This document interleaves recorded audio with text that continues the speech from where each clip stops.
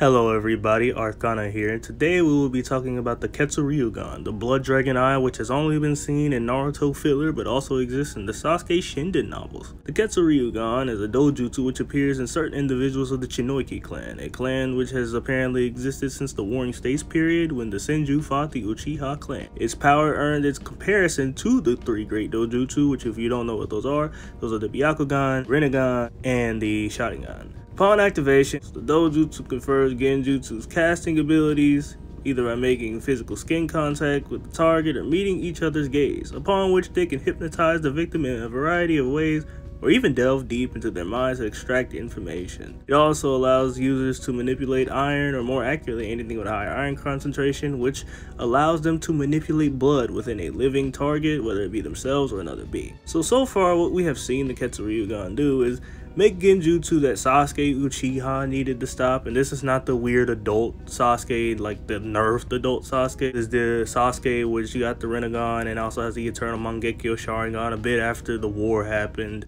This also allowed people to become mindless zombies which can explode, and they can also change their appearance and, like I said, make blood dragons and manipulate blood. So the Ketsuryūgan is pretty simple to cover. One, you would be able to touch anybody and you'd be able to cast Genjutsu that Sasuke needed to break, and considering how strong the Sharingan is by itself, let alone the Eternal Mangekyo Sharingan, nobody's breaking through that.